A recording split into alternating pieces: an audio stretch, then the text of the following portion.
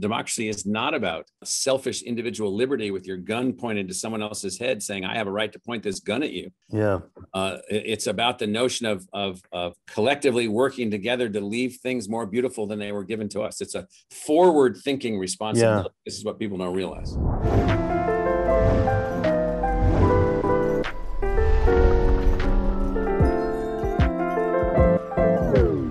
How are you doing, Michael? Doing okay.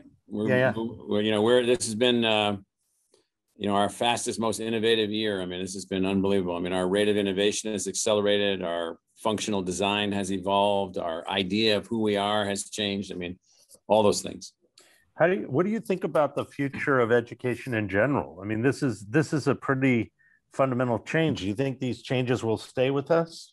The thing that's always shocked me is that people don't realize that, we peaked in K-12 around 1970. So we're still not graduating 20 to 25%, and even close to 50% in some communities from high school. More than half the kids that have been to college since 1980 have no diploma yet, and debt, costs. And so, right. So the model ran its course. And so the pandemic, what I'm hoping was enough of a shock. I'm not sure yet, but enough of a shock to get people to realize, there might be some other ways to do things. And so I think there are some opportunities for some really fundamental modernization efforts, fundamental cultural change efforts, culture change. I think there's huge opportunity to really take on the egalitarian mission of at least public higher education and public K-12 education in a different way. We got to start empowering teachers, moving them out of the role of bureaucratic agents and moving into the role of teacher agents, teachers, give the teachers more agency, and technology really permits all of that in really significant ways. So, there were so many, there's obviously top tier universities. There's the universities that are not quite the top tier. And then all of that other layer of universities are just getting crushed beneath this thing. And I mean, you start to see universities actually going under, How does that redefine education? You talk about the egalitarian nature, the mission that, you and me, Priscilla, have always shared, but it's like that's going to be even tougher if people can't get to school. So what happens is that we still are operating the education economy on scarcity as the most valued commodity. So therefore the line at Bowdoin College and the line at Yale is still pretty long, and it's never going to get any shorter because they don't have very many seats and the country keeps growing bigger. And so that's a perfect model. You can charge whatever you want. It's kind of like an Italian family named sports car company like Lamborghini or Ferrari or something like that.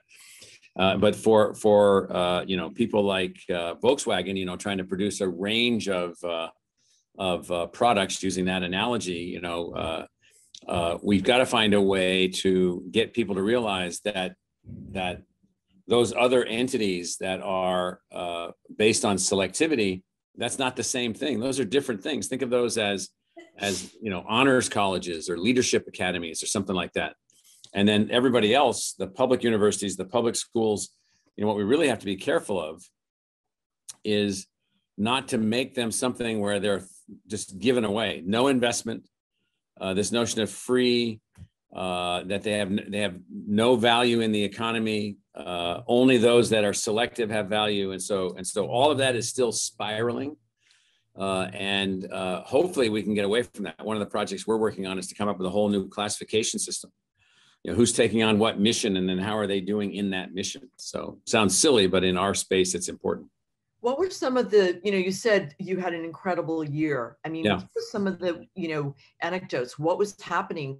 How did COVID and everything that you're already doing as a leader in the way that you think about education, what were some of the learnings and what's changing? Yeah, well, Priscilla, that's a very broad question. So what we could see immediately was the terrible job that we've done at building literacy in our society. So we've got people that don't know what ribonucleic acid is or what a messenger RNA virus is. And so, a vaccine. So the messenger RNA vaccines that have been developed are probably technologically more meaningful and more advanced than the Apollo project. They have that scale. They now have given us the ability to deal with viruses at the speed of a virus. So let me just put it into perspective. So smallpox in the 20th century killed 500 million people in the 20th century. That kind of thing is not going to happen if we have these tools. And so that's a huge thing, but nobody gets it. And so the reason I'm starting with that is that, you know, one of the things that I think that we've realized is what a poor job we've done. So we tripled down, quadrupled down on how do we change teaching, enhance teaching, and so forth. Lessons. You know, one of the lessons is, you know, people don't want to adjust; they want to wait it out. And we're like, no, you got to adjust immediately. There's no waiting anything out. You're not going to wait out global climate change. You're not going to wait out the impact of a 2 degrees Celsius average planetary warming. You're not going to wait that out. That's already baked in. And so one of the most serious lessons, in addition to now realizing how undereducated our population is, how unable to understand scientific issues are for them, is also this notion of the solutions are all immediate, and the solutions are all derivative of heroes, as opposed to they require collective action. They require collective awareness. And so that's another lesson. We also learned that our kind of institution, a major research university, is a unbelievable thing. So we didn't have a high-speed, saliva-based, 99% accurate test for COVID on February 1st. We did on March 1st because we invented it. Right. And so we just went to some of the people down just right over there off my left hand and said, can you guys do this? Yes. What do you need? A few $1 million. No problem. We went out and raised the money. They built the whole thing. We've tested almost 1 million people. Amazing. We've made testing ubiquitous to our environment. We've got the other thing that's been a lesson for me is you know, when the challenge comes, if you think of the university as something other than a shopping mall, but you think of it as a thing that can actually respond, the response has been unbelievable. So we've trained thousands of teachers. We've added 40,000 online high school students. We've got hundreds of new projects related to COVID, all going on in the middle of COVID, all going on while we've got all of our own stuff happening. And so the lesson for me is the immense adaptability of an institution that's a knowledge creator when it's not selfish. You understand what I'm saying? So when you really take this on, I mean, it just becomes this powerful tool. In terms of other lessons, I have been, and I'll say this in a way I don't mean to irritate anyone, but I've just been unbelievably disappointed at the teaching profession in general. I think we could have done a better job, all of us, figuring out how to be there, to be present. Maybe I can't have 10 kids in my class, but I can have 2. Maybe I have to sit outside in a park at a picnic table with 2 kids 2 different kids every day. But I just didn't see that kind of reaction. And so that's been a very serious lesson for me. And that is, one of the things that we've done is we got ourselves identified as an essential industry, essential service. And then I told everybody we're essential. And that means then, 12,000 of our staff are already vaccinated because we're essential. We're moving forward. We're doing this, we're doing this, we're doing this. And so once you realize that you're essential, you start acting and behaving in different ways. So another lesson is teaching's not viewed even by teachers as essential. Right. And so that has to be addressed. So, do you think we're going to look back on this period of time and think that this was some demarcation line? It's maybe not apparent to us now, but just pre-pandemic, post-pandemic, as because it seems like society is just moving faster and faster. It's sort of mutated into new and different directions just every almost daily. Yeah, it's definitely a demarcation point. What I mean by that is, we used to just take our losses. I mean, you're just dead. Right. And so people see all the things that we've gone through as if this has been a horrible outcome of the pandemic, it's actually been a fantastic outcome in a lot of ways, because, we are responding and we're adjusting and we're doing this and we're doing this and we're deploying technology. So I think what has happened is that our species has just gotten to the point where we realize that we can determine more of our fate than we thought. In fact, there are 4 things that I was just thinking about yesterday. In fact, I put this into a couple of things that I've been saying, and I don't have the idea completely thought through yet, but somebody says to me, oh, the sky is falling, the world's coming to an end. I'm like, not hardly. We are at a moment in human evolution, particularly in the United States, where 4 things are occurring that at the same time, exactly the same time, that have never occurred before. First, we've built pandemic response capability for viruses, which are the scourge of the human species. Viruses are the scourge of the human species, where we can now move at the speed of a virus. We never had anything like that before. We'll have that going forward, and it will shape our thinking to be more predictive and adaptive. Let's start predicting these viruses. Let's start reacting to these viruses. Let's start thinking about how to manage our relationship with the planet in a different way, number 1. Number 2, we've been 75 years in the United States as the science wunderkind of the world, in the sense of the NSF, the National Science Foundation, billions and billions of dollars for science and so forth and so on. And now we're about to double down, triple down, quadruple down, and launch this thing even more, called Science, the Endless Frontier again. That means then that we're reinvigorating all that thing that we've had since World War II going forward in a way that's just going to stimulate what I hope is more opportunity for everyone. The third thing that we've got going on is, I think, perseverance on the surface of Mars, which we have an instrument. We built the Z-Cam, the Z-Mass. That's our camera out of ASU. That's the 49th mission to Mars. Well, why are we going to Mars? Well, we're not going to Mars to study rocks. We are studying rocks. We're going to Mars to find proof of life. That is why we are going to Mars. That's why we're in that lake bed. That's why that truck is over there, flying it over there tens of millions of miles and lowering it down. And it's got a helicopter. The helicopter is not a joy toy. It's not a stick, a joystick that you're just driving around.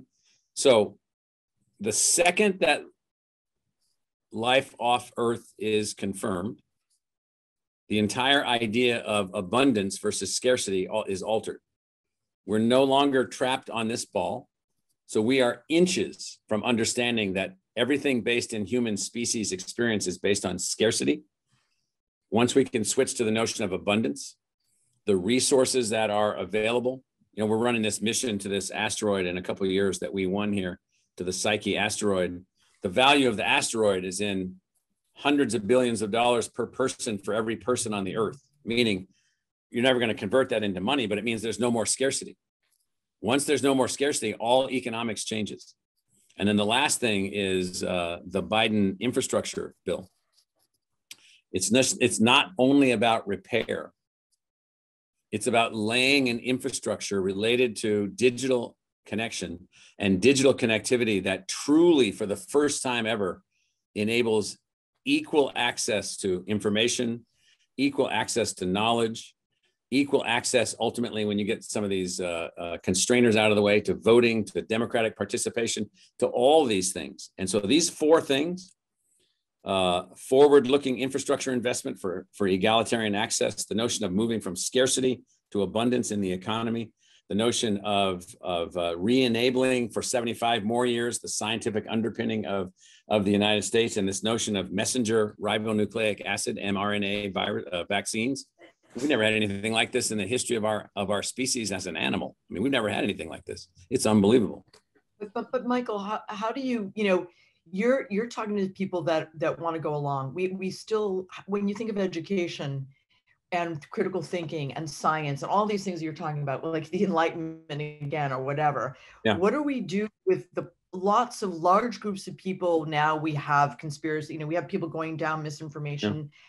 As an educator and as a really important, innovator, how are we thinking about things like that, like misinformation, or what do we do about all that? Well, two things. So one, there were human beings have suspicion built into our biology, and so I just think it's there. And so You can work around it through education. So we need to attack it. We've got to rethink completely the notion of what's a fact and how you prove that something is a fact, or at least the best fact at the moment. So we need to work on that. We need to completely reconceptualize journalism, and I intend to work with our journalism school, the Cronkite School, to be able to work in those directions. But at the fundamental root of everything is that we've got to change the idea that education, outstanding educational opportunity, is only for a few people and only for rich people.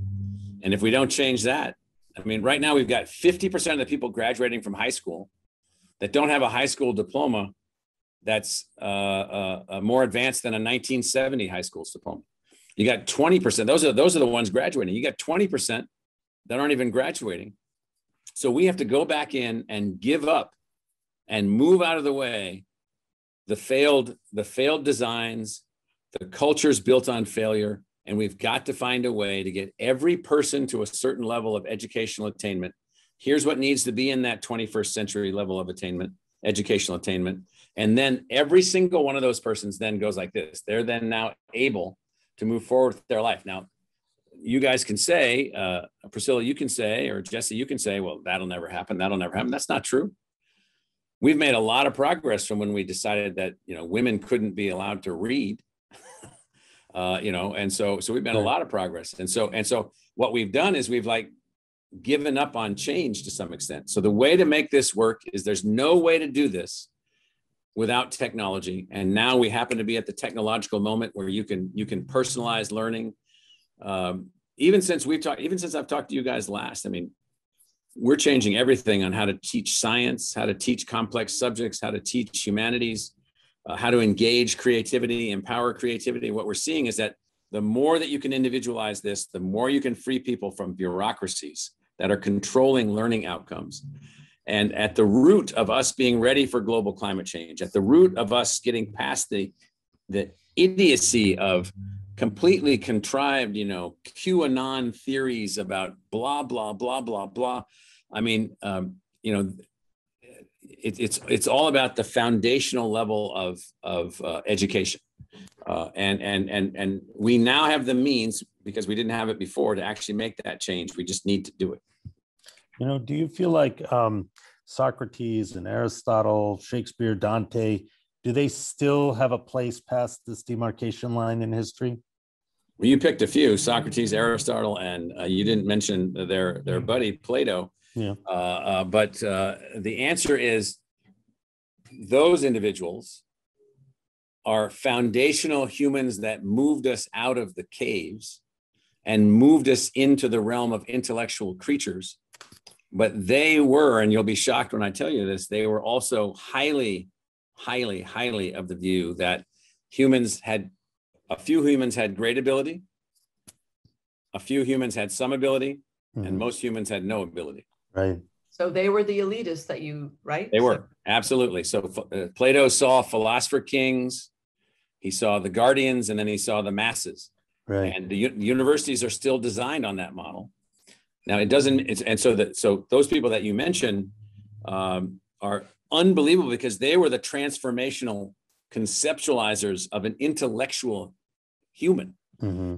And so they can never be forgotten for that, and they need to be studied for that, and then they need to be critically analyzed, critiqued, and moved past, in my view. Mm-hmm. And I can walk through anything. You want me to go to Dante? I'll go there. You want me to go? You want to walk past Dante too? I mean, no, you don't walk past him. You don't walk past any of those guys. Yeah. You don't walk past this notion of what it took for us to get from A to B to C to D. Because you can't understand where you can't figure anything out unless you know those things. I think you just crushed Jesse a little bit. No. But I think what's interesting, what you're saying also, is this moment of everyone has the voice too. So kind of what you're talking about, which maybe tips into, identity politics, but what is that, where what you're saying is it's a democratization, access to knowledge. We all have this right for this critical thinking. And so do we have to look back and really understand as well, kind of prioritize our way that we think about the great thinkers and the great leaders. Well, no. So let's go back to Athens, and let's go back to all of them just for a second, because it's not to be forgotten. It's just the opposite. So before Athenian democracy, there was no such idea. And so or before Aristotelian logic and the notion of reductionism and the notion of understanding nature at its finest particle, as opposed to understanding nature as magic, that changed the whole trajectory of our species.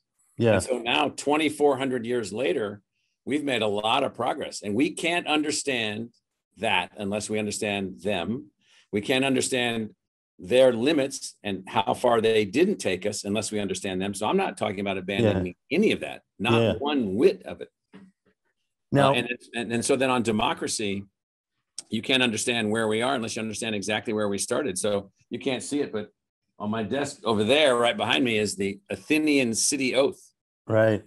About all of us have the responsibility to leave the city, the democracy, more beautiful than it was left to us. And that is a transformational moment in our species history. And unless you understand how they got there and what they did to do that and what that meant, you can never understand what a democracy is, which is a democracy is not about, not to belabor this, but it's not about selfish individual liberty with your gun pointed to someone else's head saying, I have a right to point this gun at you. Yeah. It's about the notion of collectively working together to leave things more beautiful than they were given to us. It's a forward thinking responsibility. Yeah. This is what people don't realize. Now, what do you think will happen if we find in that sand, in that riverbed up on Mars, if we found life, or traces of life, how does that affect our species? Well, I mean, it will be something that probably a lot of humans already know intuitively. How can life be constrained when this planet has been bombarded with meteors and comets and all kinds of other things, and when we are all born out of the same stuff, back to star stuff like Carl Sagan used to talk about. And so what I think will happen is that it will accelerate the movement from us being basically an isolated village. So the planet is no longer a constrained, isolated village. It's now an emergent species in a complex flow of space, time, and biology, which now is got biology in it. And the notion of life being fixed on one place, I think it will change. To the earlier comment that I made, it will change our logic from scarcity to abundance. So once we realize that there is no limit to what we need and we don't have to wreck this planet, there may be places we can grow things somewhere else. There may be things we can mine things somewhere else. There may be billions or trillions of asteroids or objects that have all the minerals that we need. We can stop mining the earth. We can do this and this and this. I just think that it will be this huge opportunity where it will shift. So we're a worried species. Where's the next meal going to come from, and who's going to come in my door and kill me? And so our existence, our evolution on this planet has been so hard, so rough. Billions and billions of human beings have died in disease and died in warfare and died in everything that you can possibly imagine. Once we realize that we're no longer constrained, I think everything's altered from that point going forward. It won't be in one day, but it will be the beginning of that process. We see some of these projections on what these asteroids are worth. And, you start to see financial models where people want to go and explore these asteroids and bring back gold and precious metals and all these things. What do you think that does? What is the future of work when we get to, say, a period of an abundance where we don't all have to go out and work? What would our highest ideal be then? Yeah. How would life change, Well, it's not just that. So the asteroids, by the way, can also be hollowed out and can be used as farming facilities that are, 5 kilometers across and 20 kilometers long. And so the thing that people don't realize is, what was the work of Aristotle or Socrates or Plato? Thinking, creativity. How many Da Vinci's might there have been? Rather than have been one, maybe there could have been 30. And what could 30 Da Vinci's have done? And so all of these people that have not been empowered to a full level of creativity, we think that we're at like the maximum creativity of the human species. Are you kidding me? We're like 5 inches out of the caves. We're still burning dead animals and dead plants as fossil fuels, lighting them on fire, boiling water, producing electricity, and ruining the atmosphere. Imagine that we had completely different ways of thinking about all kinds of things. And so it's going to be a rough transition because we're still fixated that there's 2 types of work: physical work and thinking work. And we don't realize that there's all kinds of things that we could be doing and all kinds of things that could be happening if we could be doing those things. And also, it is the case, and this, you probably feel it, we work too much. We haven't, maybe it would be better to spend more time, walking, talking, painting, raising your children, enjoying this unbelievable place that we live. I even say this to myself. And so maybe we could work less and achieve thousands of times more with less life-destroying work for human bodies. Right. Quantum computing, fintech, all these different new technologies on the edge. How important are they for the future of humankind? Well, what's happening is there's 8 billion of us now. That'll probably peak off here in a few decades and then begin to go. We keep hearing that, and then the World Health Organization says it's 9 billion now. So in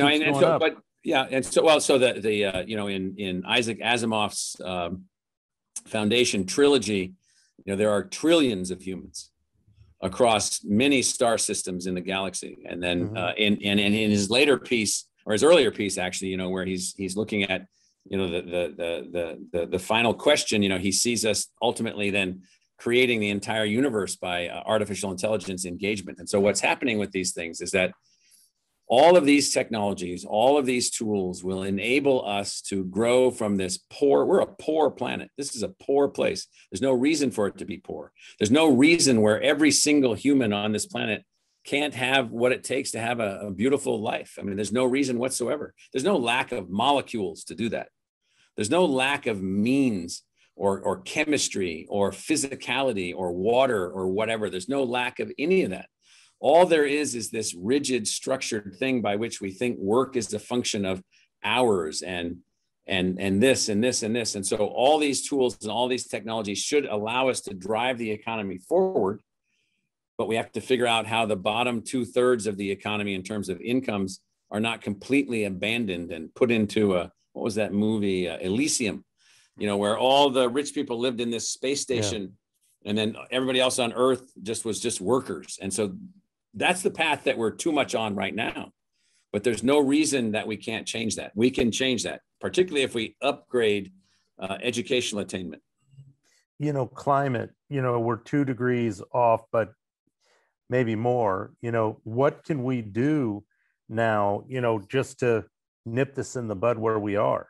Well, I mean, I'm of the view that we're close to or just slightly past the tipping point where the upcoming generations aren't going to put up with this anymore. They're not going to put up with destruction of the living systems on which we're dependent. And they've been, at least in the industrialized world, they've been better educated. And so thus, you have all these companies saying, well, we're only going to produce electric cars. We're only going to do this. We're only going to do that. So what we have to do is, we basically have to adapt to the already baked in probably 2 degrees C change and all the things that means, and then use that to learn our lesson and to generate wealth from that while we back off all these driving forces that drive up that global warming inputs that then drive up global climate changes. We have to defeat vehemently those that selfishly, for their own economic interests, are perpetrating lies and falsehoods about this. But most importantly, what we have to realize, and this is really hard, and I may disappoint you again, as Priscilla said, Jesse, the last 12,000 or so years of our species history has been the calmest time in the planet's climate history in a long time. And so this is a rough place. As you know, New York City was buried by 1,000 feet of ice within the last 20,000 years, 1,000 feet of ice. The ice went all the way to St. Louis. That was just through normal stuff. We had nothing to do with that. So we're not adaptive enough. We don't understand what it's going to take to actually be completely adaptive to the complexities of the planet. And so we're way off right now. We're going to suffer a lot unless we figure this out. It's going to be very, very expensive. And we've got to get into the business of adaptation is who we are. Where we are, what we build from, what we do, how we, the economy's got to be an economy of adaptation rather than an economy of use, destroy. Now you have politicians, you have business, and you have institutions of higher learning and probably a lot of others. How do we create cooperation amongst those kinds of groups when they all see the world slightly differently? We have to come to a way where we share goals. And so I live in a part of the country that's really purple, and there's a lot of red paint put into that mixture to get that purple, and there's a lot of blue paint in there to get that all mixing up. And I've got to talk to red, blue, and purple. So I'm dealing with everybody. And so when I'm talking to business leaders who are often reddish or purple, I say to them, well, I guess you don't want to be in business anymore if you can't get nighttime heat index in Phoenix under control, because if we don't get nighttime heat index under control, the ecosystem that supports all of these beautiful plants here in Phoenix is gone, because the bees will be dead, all the insects will be dead, everything will be dead. No one will want to live here. And at some point, the big banks in New York and elsewhere are going to say, well, we're not going to lend you people any more money. What do you mean? They say, well, we're not going to lend you any more money because there's not going to be any return on any of our investments. And so we've gotten from an all Republican county board of supervisors investments in reducing nighttime heat index, investments in understanding resiliency, investments in understanding local atmospheric management. And so what we haven't done, and I've thought this from 50 years ago when I was an undergraduate environmental science major, that we made everything disconnected when we did the science. Right. And so what we need a commonality of language that goes from, well, what does this mean? So if somebody says that 2 degrees Celsius increase in planetary atmosphere, just don't tell me that it means doom and gloom and more storms and more damage. No, what does it mean economically? What does it mean from an agricultural productivity perspective? So 25 years ago, I was one of the lead architects on building a thing called the International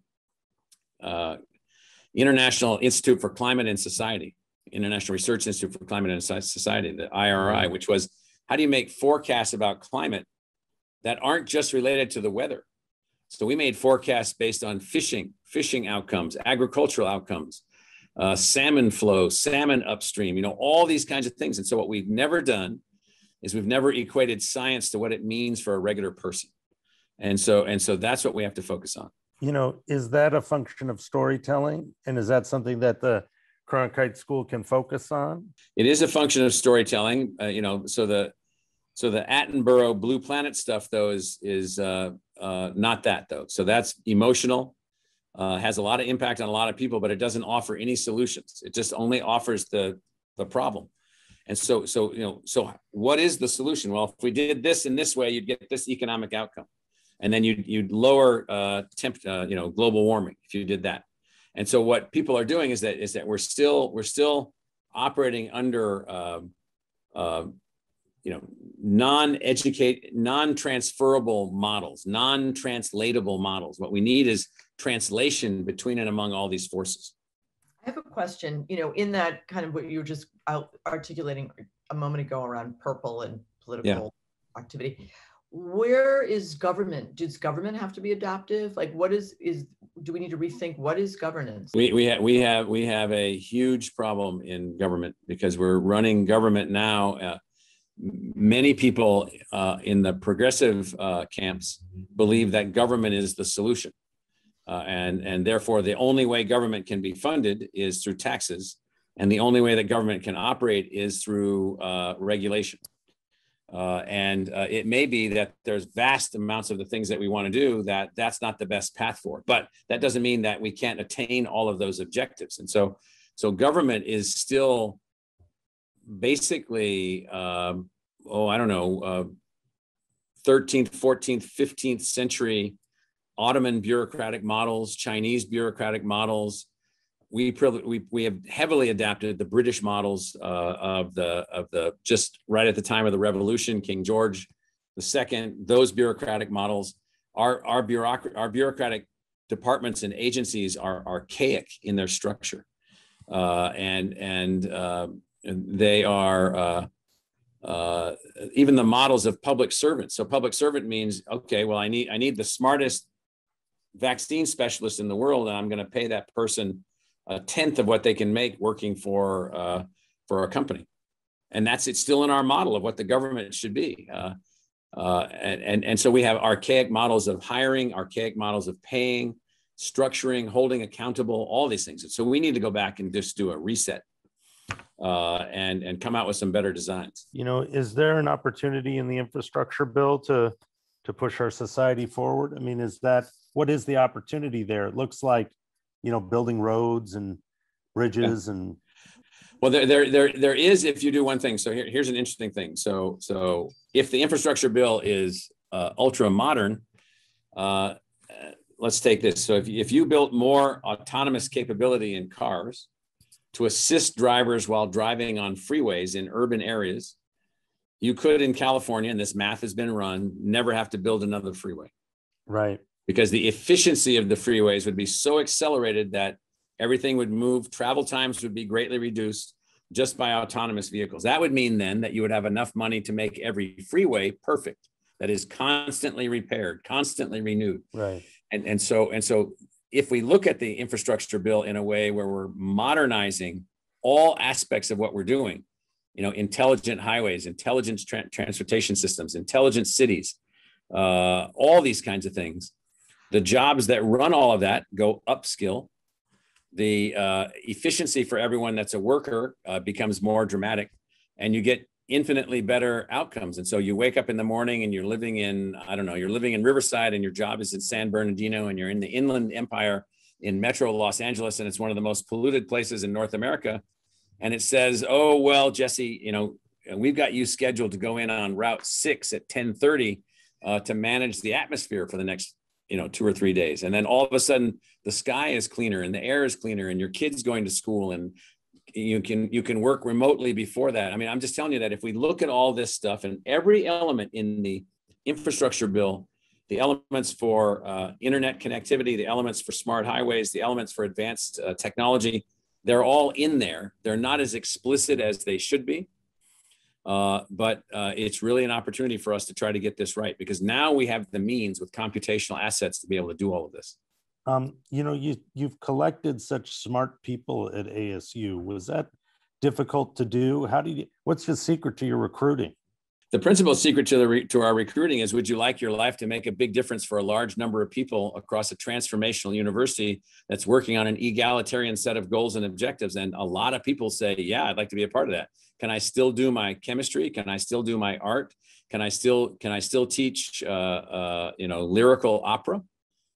You can come here and teach lyrical opera, and your kids in your classes will also be double majoring in engineering and English and the future of innovations in society. And so people say, you've created that? And we're like, yeah. And so then people want to be here. Absolutely. And was it difficult to construct that? Everything is difficult.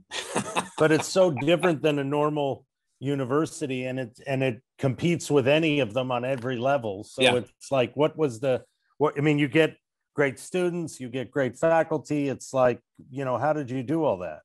The key was to first focus on the purpose of the institution, so that we weren't, I lived in New York City for 11 or 12 years. And so I remember the schools were named by numbers, and I'm like, well, that's weird. There's no identity to a school that has a number. I go to public school 18. Oh, wow. Right. Public school 18.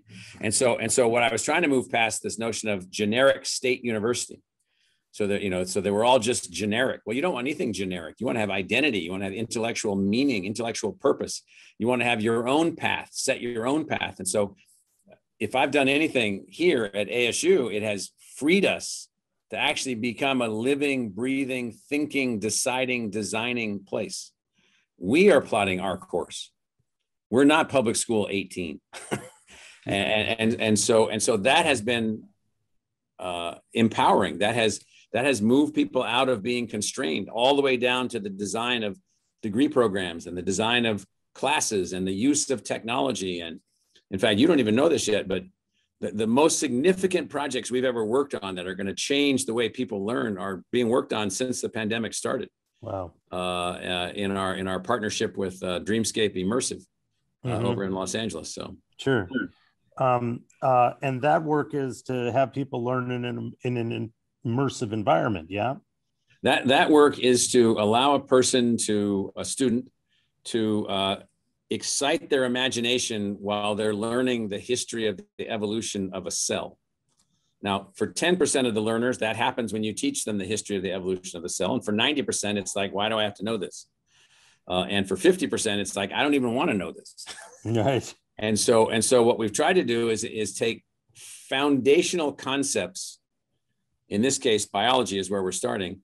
So you're a kid, you get into virtual reality goggles, and you find yourself in a pod. You're transported by transporter beam to an alien zoo 20 light years away. The alien zoo is filled with thousands of species from all over the galaxy. And now you're a scientist in your pod with other students using all these tools as in your system to learn biology. This is a 1-year biology class, 6 credits. Yeah. And when you're done, we believe everyone will have mastered the fundamentals of biology. Now imagine if everyone in our society had mastered the fundamentals of biology, we probably wouldn't have people saying, I'm not going to wear, I don't know where my masks are, but I'm not going to wear that mask because that thing can't get me. I mean, are you kidding me? If you knew fundamental biology, you would have your mask on. Right. Yeah. To me, Michael, what I hear from you, and we've heard from you, I mean, in the end, it's really also about having fun. I mean, there's joy. I mean, the way that you're talking about that, I want to go take that and I want to go take that. I want to go back and do it all again in the way that you're talking about. So there's something really fundamental about igniting the imagination, creativity, and you have this boundless optimism. Where does it come from? Well, so the optimism comes from a really simple thing. It comes from this notion that each and every individual that's called a human is given this thing, this brain. The brain is, 80, 85 billion neurons, thousands and thousands of synapses. It's the most complicated object in the known universe. Why do we have that? Why were we given that? And I don't believe that we were given that brain to carry water in a sack. And so, which a lot of us have had to do through the eons of time, or to die at age 5 from an unmanaged virus. I just don't think so for me, and this is a long story to this, but for me, the story was observing as I was growing up, the unbelievable potential of science and technology, and then seeing its very uneven deployment. Yeah. And then looking at those two things together and saying, well, that just doesn't have to be the case. And it's not, when I say science and technology, I mean social science, I mean behavioral science, I mean all those things. And then underpinning all of that is our expression of our identity through art and literature and all the other things that are a uniquely human creative outcome. So the optimism comes from, there is no way that our species, given this brain, given these opposable digits, given the ability that we now have to work on any dimension. I mean, we've got researchers here at ASU that are dissolving chemical crystals called photosim-1 to understand how photosynthesis occurs at the root base level so that we can replicate photosynthetic systems that we're designing. Right. We've got people that are studying messenger ribonucleic acid systems that can then be put into your body to then make certain that those 50 virally activated cancers have no place to land in your body. Right.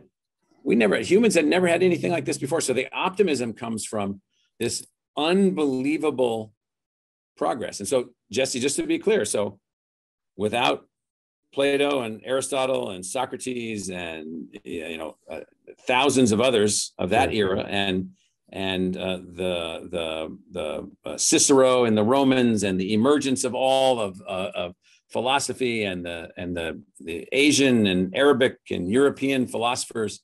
Without that, we would have never gotten to where we've gotten since the Enlightenment began. And then, if I look at it, I mean, so I'm hopeful that we're in the first 400 or 500 years of a 10,000 year Enlightenment. And in that 10,000 year Enlightenment, which is nothing in our history, nothing. And so in our 10,000 year Enlightenment, we actually took on all these things that produce these negative outcomes for humans. And there's not a single thing, like I said, every molecule we need exists right here. And every processor that we need exists right here. And that means there is actually no limit. And I can sort of work the math out for you on that. And that means then that it's all about driving this potential forward. Thank you. Priscilla's saying, where do people like that guy come from? I'm thinking we need more of that. Yeah, exactly. That's what I'm thinking. Well, how are you guys doing? How's everything going? Good. Everything's going good. We're grateful. We've been able to keep going and working and learning a lot as well. But we're here and we continue to try to tell stories also, and talk to incredible people like you. So well, we're graduating 17,000 people in the first week of May. We've got maximum enrollment, but I think more than anything has been to watch.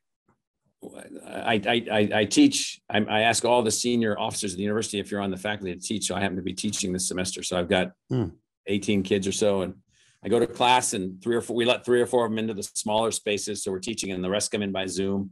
So we've got, and then they rotate in, and so I'm able to see everybody, over the weeks and so forth. But what is amazing to me is to see their way that they think. So whether they're engineering majors or chemistry majors or policy majors or law school majors, without a doubt, every single one of them is focused on social justice enhancement, without a doubt. I mean, it's coming up in everything. And so what I see here is a fundamental shift. Now, these are painfully activated shifts, as we know, over the last year, but nonetheless, these are shifts. It's amazing to see these kids and to see what they're doing and see where they're going and all of that. So it's just been very inspiring to me also. Well, thank you, Michael, very much. All right. Nice to see you guys. See you as always.